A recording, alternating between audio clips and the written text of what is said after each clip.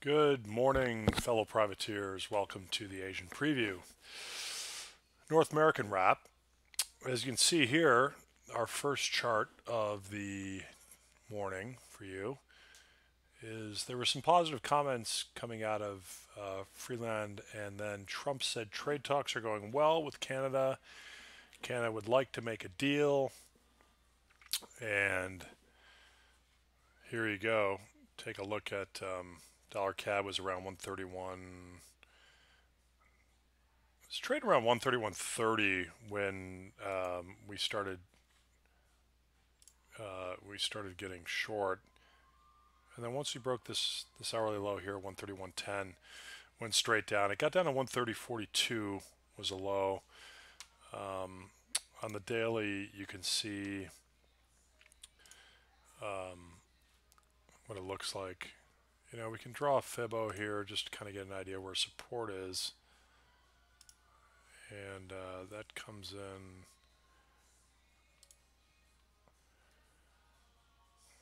the 2/3 fib, so it stopped right around the half fib at 50-ish, call it, and then 17, and then down at 129.66.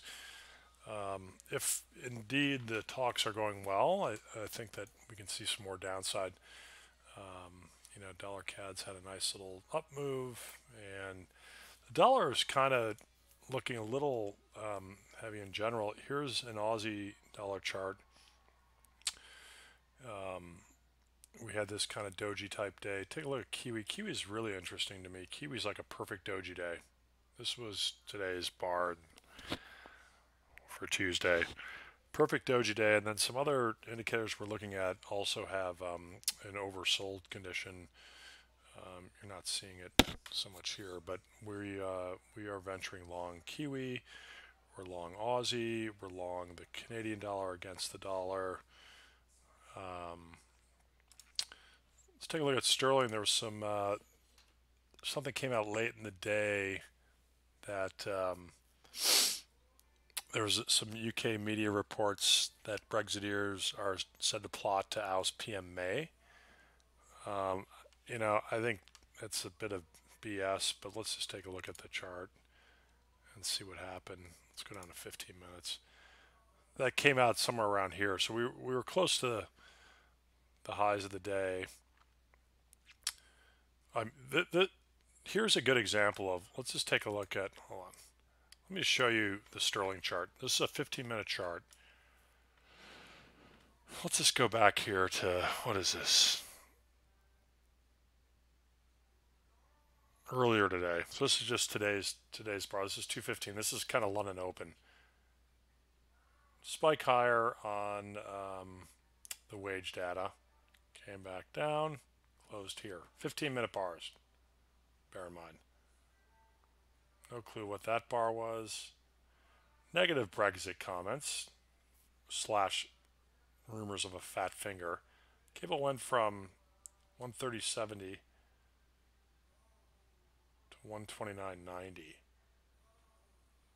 Look where it closed. Good luck trading this fucking currency. It is a disaster. All right, but if that wasn't enough volatility for you during your London morning, here's another one. 130.10-ish high down to 129.65. Oops, back up to 130.41.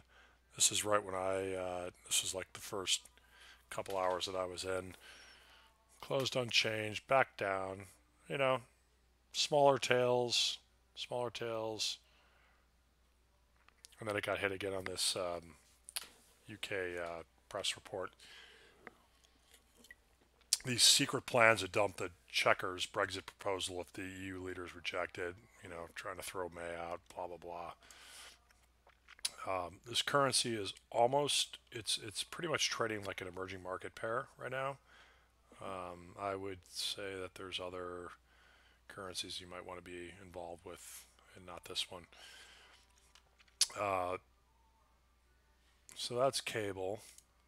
I don't have anything really on the docket tonight. There's no big economic data coming out of in Asia.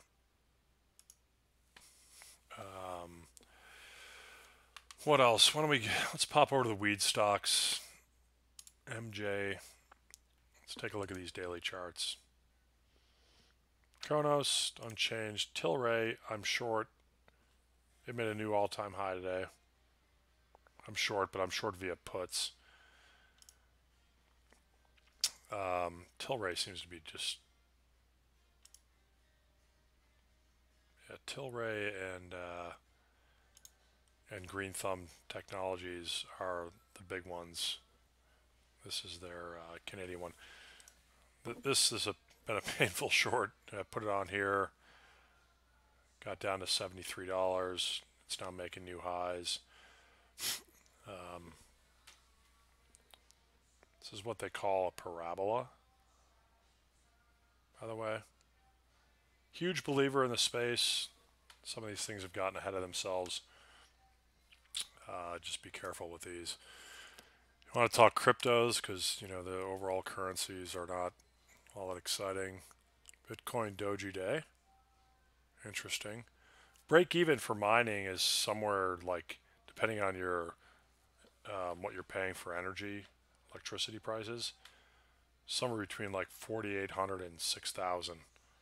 So there's big protection down here around the 6,000 level. Ethereum, Doji-ish type day after a pretty significant, sorry, that's Bitcoin still. Yeah, so we had 2 Doji days in Ethereum and it's down again today. At some point this is going to become cheap, and I think you can find a here's Ripple. This was one that we had for a long time, making new lows. So, you know, there's been a lot of talk about people selling out of their crypto positions and buying weed stocks. The next bubble, you know, 2017 was the crypto bubble. 2018, at least starting in the middle of August, when Constellation Brands decided to invest $5 million Canada in Canopy Growth, which put in the bottom. And let's just pop over to the marijuana stocks again. I mean, these are good day trades. There's no doubt. I mean, the percentage moves are massive, and you can see where August 14th, the Canopy Growth stock was, you know, it was up a little bit on the year, but not much. It was getting hit hard. And then we got the news here from Constellation Brands, and it's basically gone from, you know, closing at $42 to got to a high of 73. Tilray is the biggest one, though. I mean, Tilray, since its IPO, has gone up like it's 250% or something crazy.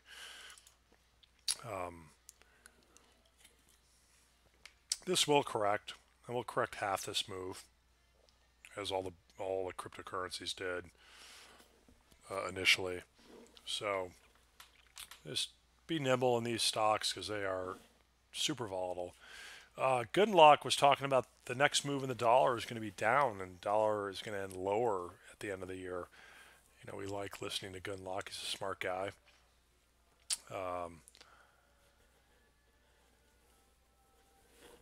I think that, you know, I think we should pay attention to that. I don't have a strong view between now and year end, but it is always fun to listen to his webcast. So you can Google it and see what he's got to say about markets.